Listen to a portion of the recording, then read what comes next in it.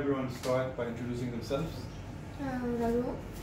So introduce where are you from, which surgery did you have, and what day are you? My name is Radu. I'm from Egypt. Sleeve gastrectomy. She had a sleeve gastrectomy. She's from Egypt. Today is day one. Day one. Yes, she's day one. And let's go to Hayley. I'm Hayley from Cambridgeshire, the UK. From where? Cambridge. Cambridge, yes. And I've had revision from band to sleeve. From band to sleeve. Tracy? I'm Tracy, I'm from Birmingham in the UK and I've had a bypass. I'm David. Yeah. I'm Claire from the UK. I had sleeve yesterday. Yeah, sleeve gastrectomy. What kind of sleeve gastrectomy? Bikini. Bikini sleeve. Kate from the UK. I had the bikini sleeve yesterday. Bikini sleeve, and your sisters. Yes. Yeah. So we're always passionate about family members having surgeries. We had moms and daughters. We had dads and sons, and definitely lots of sisters. And then you? I'm Samir. Samir. From Saudi Arabia, in Jeddah. Coming last day. Today, yes. And you had a sleeve or a bypass? I don't know What surgery did you have? Technique or yeah, sleeve gastrectomy. Oh, right. We have it. And you come from Please have a seat here. كنا بنقدم بعض فعاوزك تقدمي نفسك.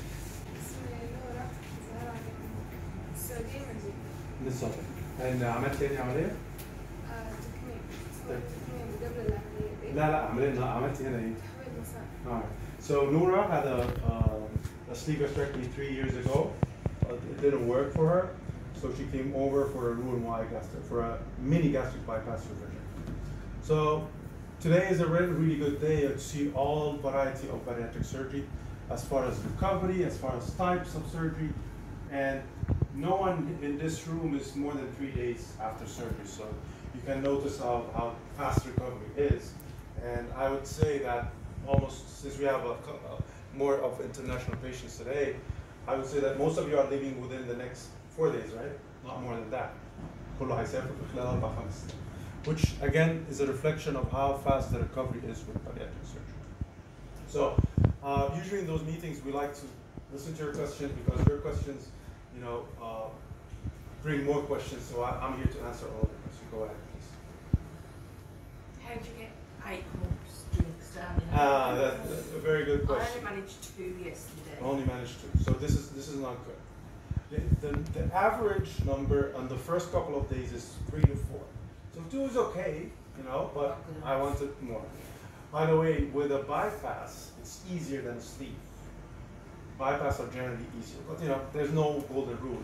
Sometimes you have sleeve patients that can take 10 cups on one day, and others that can be like you, only 2 cups. So I want you to be pushing for more.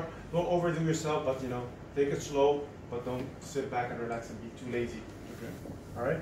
And it is a full-time work to drink right now, because you need to phase it out along the day. So take it slow, drink more and more. Your aim is the minimum of 8 cups. Minimum. What else? Any questions?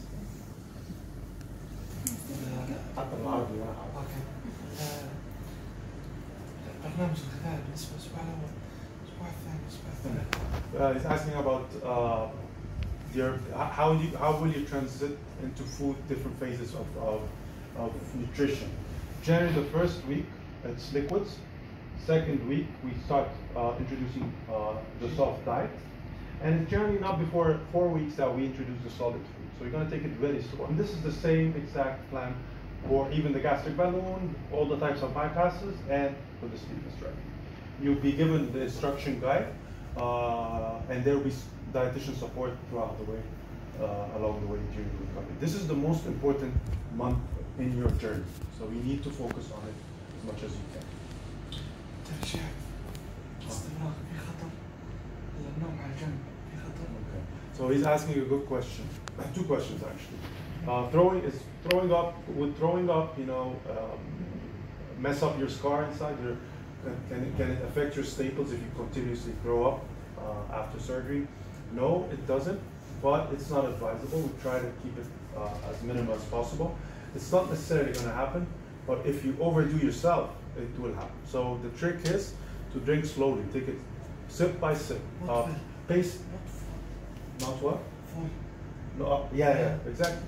So take it step by step, because it's like driving a new car. You need to test drive it before you can go ahead. Second question, can you sleep on one side? I had patients that did yoga. Can you do yoga? Can you stand upside down? You can do whatever you want. It's not going to affect. But generally, the first 2 weeks, make it easy. All right. What else? Asila? Very good. All right. So generally, for people who are traveling, which are most of people in this room, we highly recommend hydration. So why I want you to hydrate? Because you're healing, and more importantly, to pump blood in your system, and then this is the faster recovery. And most importantly, for people traveling, the risk of blood clots. We don't want any blood clots to occur. So to avoid all of that, drink properly, drink a lot, okay, and keep walking. So those two things make the chances of blood clots much lower, especially when planes are a bit of a high risk for a clot to occur. Okay? Any more questions? This is what I like. So basically, this is what I want. I want all of you to be well informed and don't have a lot of questions, because this is our job to make you well informed and keep the questions to your mind. What would be the symptoms of a blood clot? Symptoms of blood clot would be swelling of your calves, pain, redness, and warmth of the clot. So you will know what's happening. And any alarming sign, you are directly connected to me. You can always message me at any time. الألم، في ألم بيبقى ممكن موجود هنا، قرصة هنا، فم المعدة، تحس إنها بتروح وبتيجي، وده برضو جزء منه، دي جرح المعدة، ومع المشي والحركة الألم ده بيقل. يعني الألم بيخف خلال كم شهر؟ الألم في كام شهر؟ لا، 3 أيام بيقولوا كأن مفيش وجع. Let me ask them. So they were asking about pain. Tracy, you're day 3. How's pain? Out of 100%. Today, it's just uncomfortable. It's the drain. That's the biggest pain. Is the what? Drinking? The drain. The drain. Yeah. So not everyone had a drain. That's the only pain I yes. had. Okay. So didn't have any other. Exactly. So generally, this was, you have more of a discomfort, and it was the drain that's most painful. All right. So day 3, if you have a drain, you will have some pain. If you don't have a drain, the chances are less. Why people have drains? It depends on what kind of surgery you had. Mostly sleeves, we don't put a drain in most of our sleeves. But if it's a revision, we need to put one, because it's a more complicated surgery. As far as pain, how about you? You're day 1, yeah. So out of 100%. 50 maybe. It's more uncomfy when you move around. More uncomfy. That's all 50%. So yeah, by day 3, most of people and patients tell me that they're almost 90% recovered. Day 4, it's as if you don't have it. As if you never had, that's their own words, as if they never had any surgery. بيقولوا كأنهم ما عملوش عملية. All right.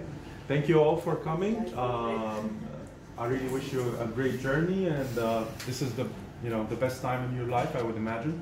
You're on the right track. I know all of you, personal details, and I know how. We were discussing one of the patients from yesterday had a bad liver, and this liver needs to shrink because the fat. I was discussing that the #1 cause of a liver transplant in the next 10 years would be obesity. Obesity is destroying our liver. There's no one treatment that can, cure the fat on the liver is weight loss. That's all. There's no medication for that. So I hope all of you the best in this life and great success of weight loss. Thank you for coming. Thank you for trusting me.